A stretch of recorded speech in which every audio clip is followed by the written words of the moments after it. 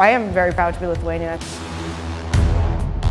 Both my grandparents were somehow involved in it. When he came to watch that game actually in Switzerland, my first game, years later I found out that he actually was tearing up during the national anthem when he saw me there. To me, it was like one of the proudest moments of my life. Yeah, it brings tears to my eyes every time because it's amazing. I'm very, very proud. Good. I think we're going to surprise a lot of people in May.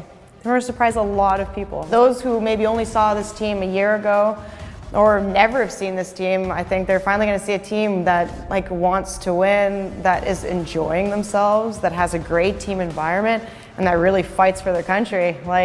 There's no doubt in my mind.